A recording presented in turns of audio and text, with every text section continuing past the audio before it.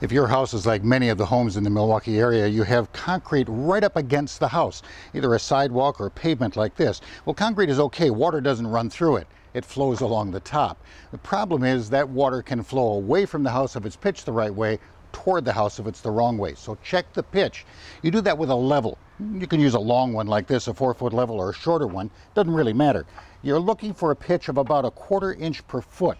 And that means over a 4-foot length like this, you would like the house side to be about 1 inch higher than the outside edge of the level. That allows for water flowage away from the house. Now, if for some reason it's not working that way, that you've got it pitched toward the house, then take a look at that joint between the house and the sidewalk. If that joint is open, that crack is available, that's just a funnel waiting for water to be poured against your basement wall.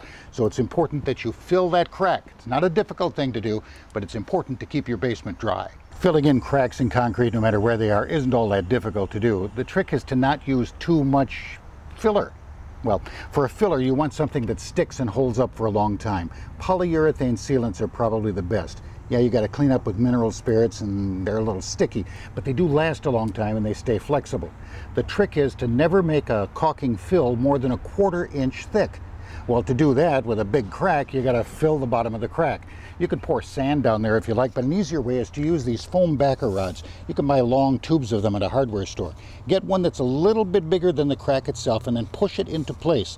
If you find a place where it's a little too tight, you can take a screwdriver and just push it down there. It doesn't matter, as long as it leaves just about 1/4 of an inch at the top to fill. And then when you fill it, spread the filler right over the top completely. We'll start this tube and push some out here. And that's all we're really doing. This is self-leveling, which is kind of nice on a soft surface or a sidewalk surface like this, because it'll level itself out and you just squeeze it into place. If you want to disguise the appearance of this, throw a little sand on here while it's still wet, and that'll fill in nicely.